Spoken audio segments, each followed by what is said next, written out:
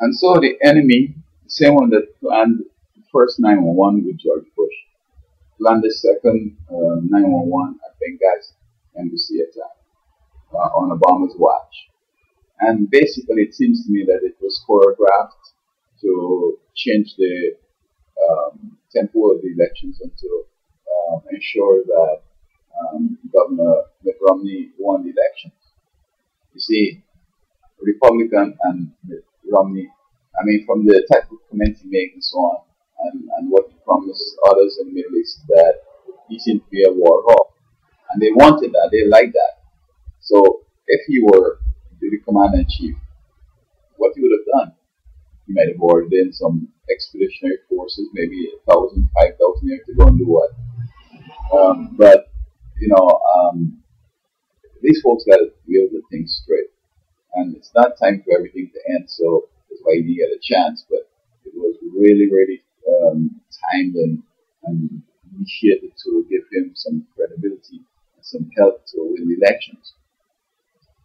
As I said, this big strategy here is this: that you go into Benghazi or into Libya, and then the same thing happens all over the Middle East. Then folks are in trouble now. You can't respond to all of those.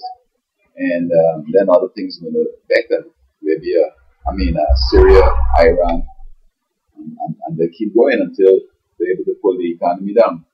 So that was the whole strategy. And I hope that folks are learning and getting some wisdom, because you have to be careful. You have to look all around. See, when you do something and something else happens, it's possible that you should have been able to see that would have happened. Guy goes and robs the bank, and there's a shootout with the police. He killed somebody and is eligible for the execution, or he gets shot. You should have seen that could have happened. And ask yourself, if there's a couple of bucks when you get in the bank robbery, it's worth it.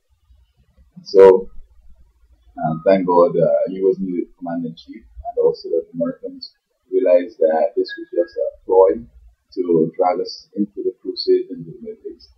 And so, thanks, but no thanks, Antichrist. And we have 4 more years of Obama, no more threat from Governor Mitt Romney to put the world in chaos and America at war.